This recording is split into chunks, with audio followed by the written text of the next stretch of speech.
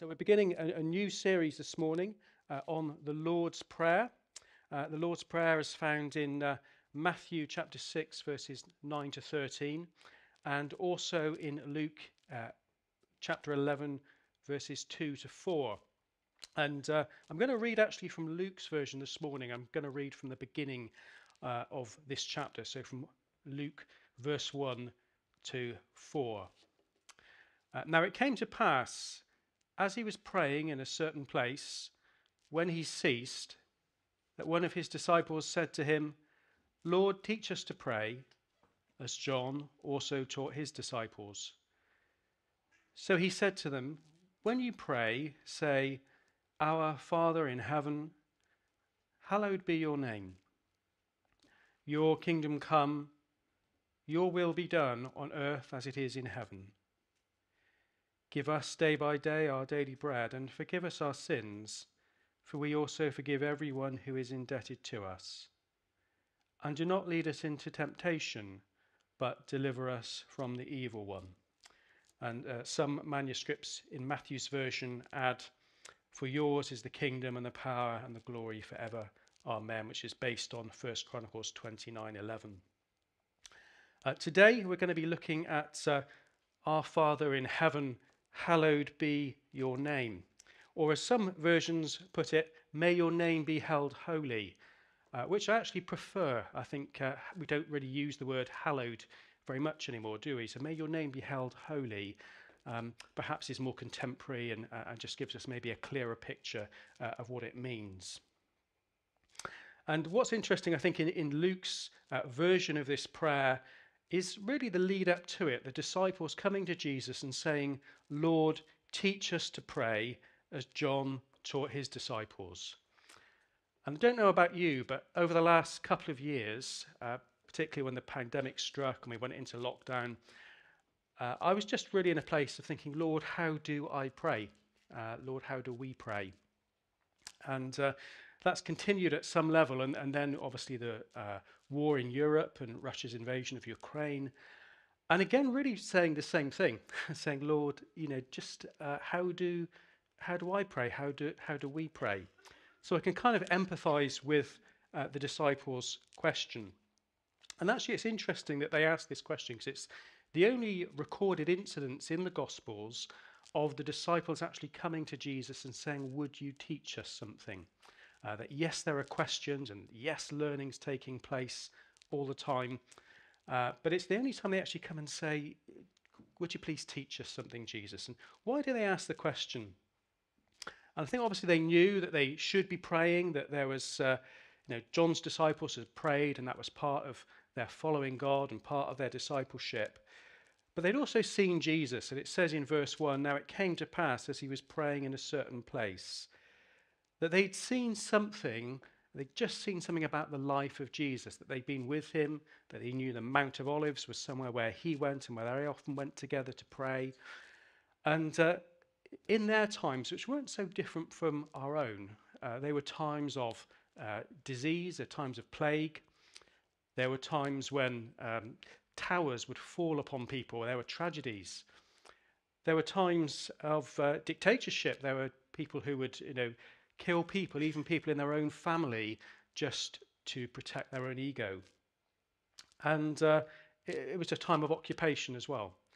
And yet they saw something in Jesus. They saw something of his relationship with his Father. They saw something of the security that he had in God that somehow helped him to overcome and to find joy and to find life, even in the midst of the times in which they lived. And perhaps it just stirred within them something of a hunger for God and for deeper relationship with the Father.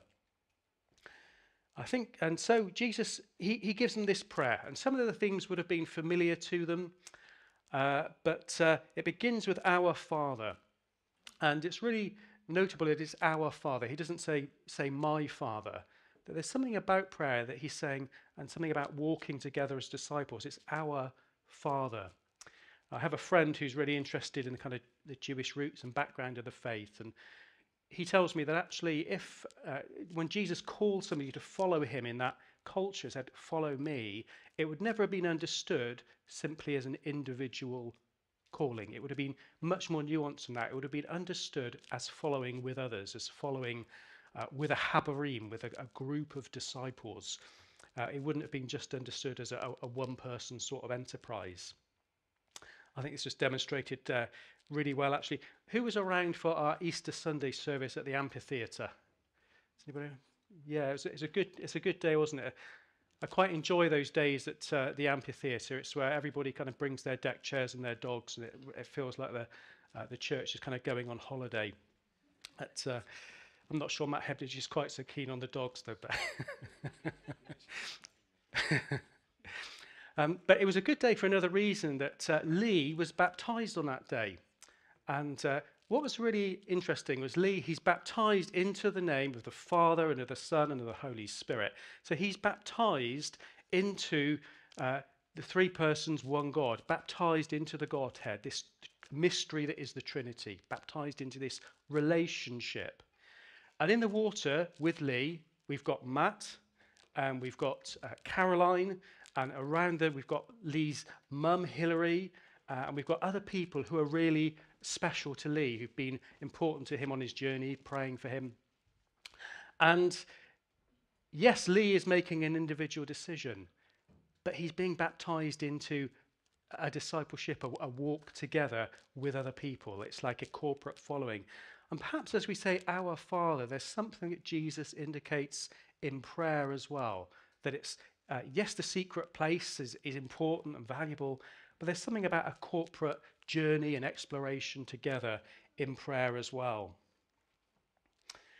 Actually says our Father as well. So locates this prayer at the very beginning in relationship. It's very easy to perhaps take the values of our culture and put them onto prayer and put them onto God. What do you think some of the values of our culture are? What does our culture value much? Does anybody want to value most? Does anybody want to sort of have a think and call out any thoughts?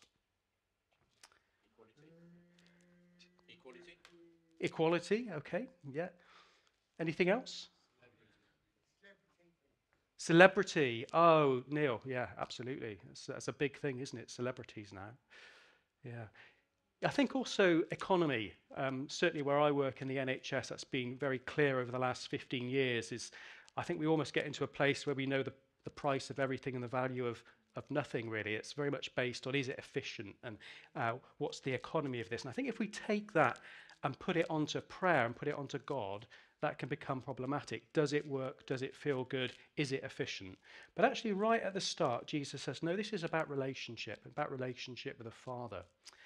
And yes, some people here will not have had good relationships with their father, or father was absent, and would definitely need some healing around that. But Jesus is pointing to a relationship that should be really positive, that should be nurturing, that should involve provision and protection.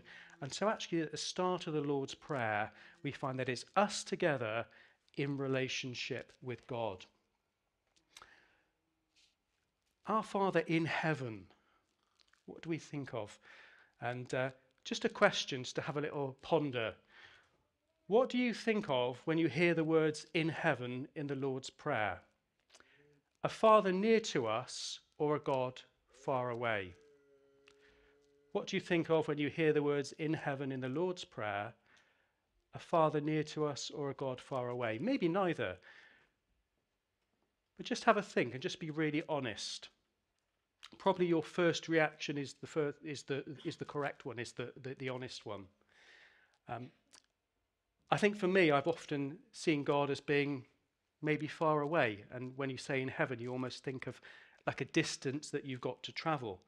And in the ancient world, there was quite a complex theology around heaven. And I want to just say this, that yes, there is a place where those who have gone before us in Christ exist in eternity with him in glory, but God is with us. And this is really important when we come to prayer. So this is from Teresa of Avila, so 16th century Carmelite, and she says this: most of our problems in prayer originate from one single flaw, praying as if God were absent. Most of our problems in prayer originate from one single flaw, praying as if God were absent. Does anybody remember some years ago there was a song called From a Distance, which I think Bette Midler had the hit with it. I think Joe Coombs would do a really good version, actually. Won't do that this morning. And the strapline of this song was, "From a distance, God is watching us. God is watching us from a distance." I'm not sure there were any other lyrics. It was at a time when, that always came back to the chorus of a song. And it was, it's fine. It was catchy, but it actually kind of reflects, I think, maybe our understanding of God and our understanding of prayer, that we have this view that it's from a distance. And actually, that's not true. Actually, God is with us.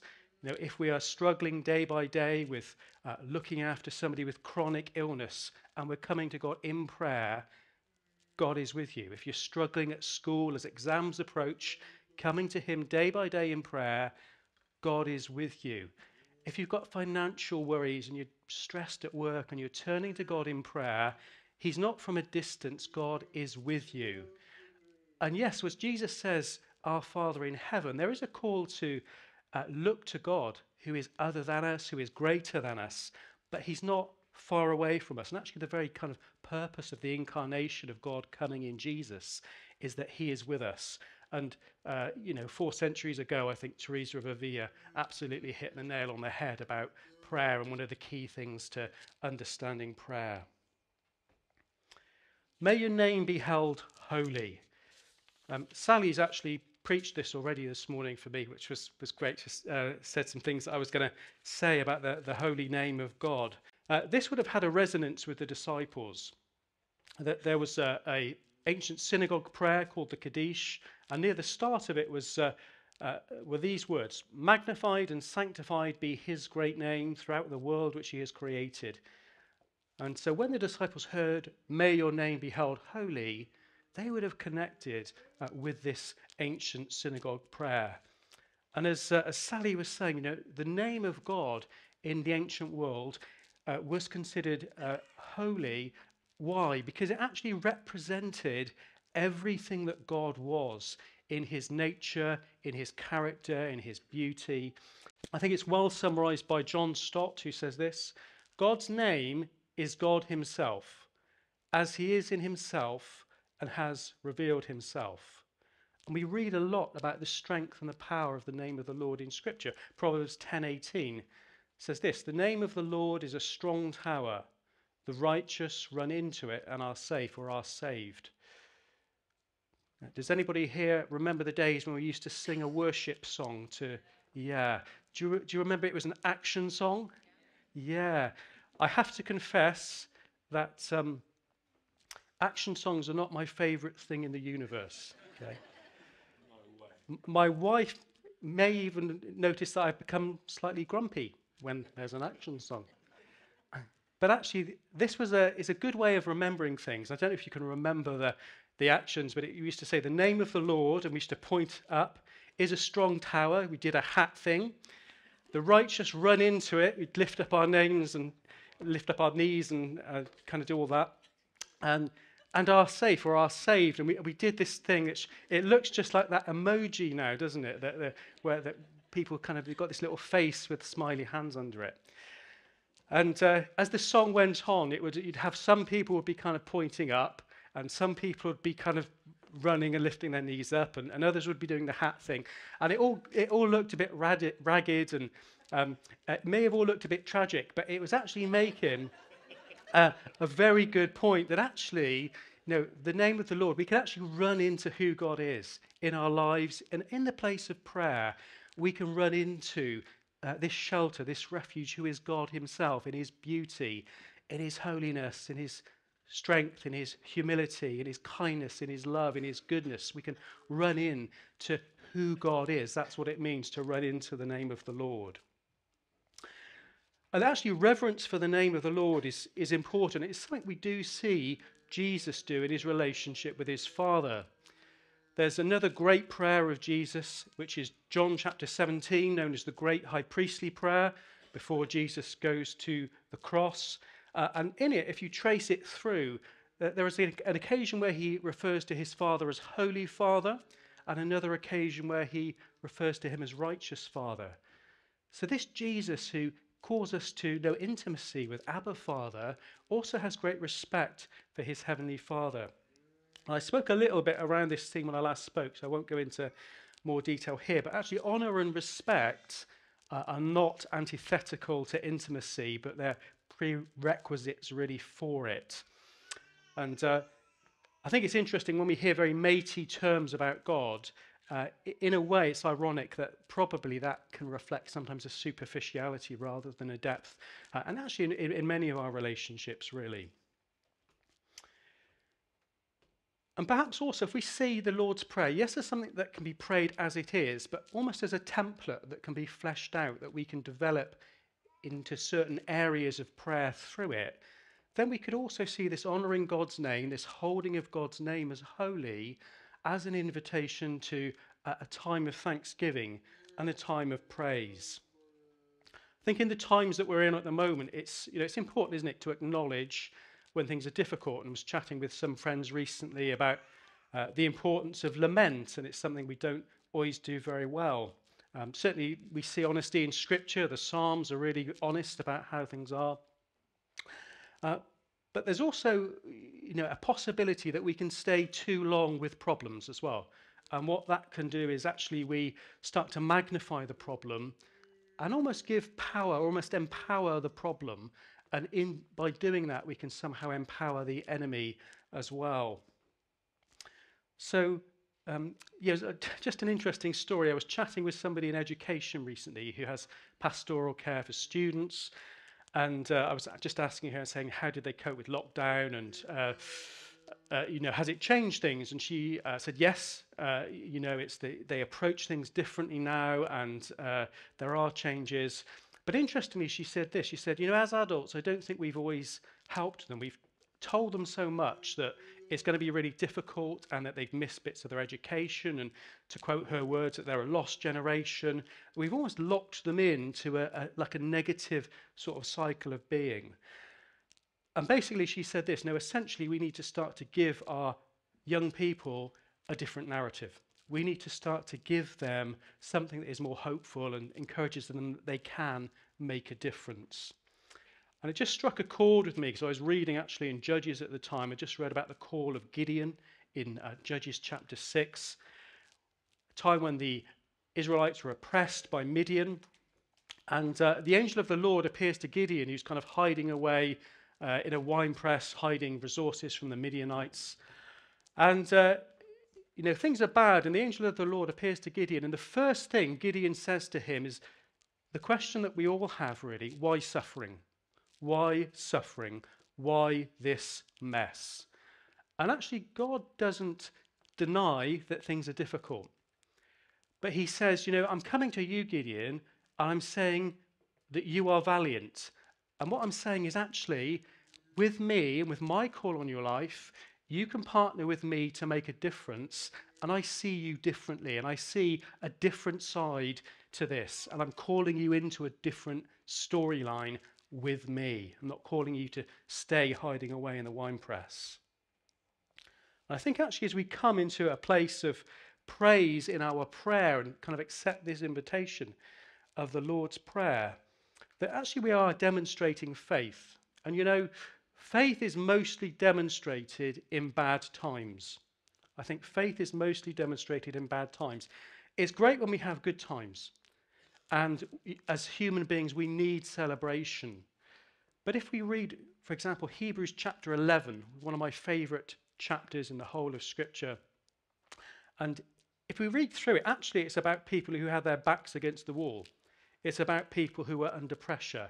It's about people when things weren't working well, who were persecuted. And it's about people who said, do you know what? In spite of this, I'm going to choose to love and trust God despite what's going on. And actually, when we kind of come into this place of praise in our prayer, that's something that we're demonstrating and declaring as well. How do we do it? It's, begin simply. Perhaps if we're praying privately, maybe just begin by thanking God for clean water, good sanitation, clean clothing. Maybe then going on just to thank him for friendships, perhaps then going on just to praise him for his gift to us in Jesus and forgiveness of sins. And actually, as we just move on with it, before we know it, we will have done 10 minutes of just giving thanks and giving praise to God. And we'll kind of come out of that phase of the prayer, and likelihood is our minds and our hearts will have just been renewed and refreshed in something of the truth of the nature and character of God, of who God is. And it will probably just enable us to see things again from a different perspective. Hope and strength can just flow from Jesus into our hearts in that time again. And we can see that there's a different narrative that we can be part of, and that we can partner with God, with the Holy Spirit, in prayer and in action, in our time and in our generation, to make a difference. And maybe when the disciples asked that question, Lord, teach us to pray, they saw that there was something about Jesus that actually his life is fruitful. His life is attractive with his Father. And despite what is going on around, he has this kind of relationship of prayer with his God, and he is able to live fruitfully and make a difference.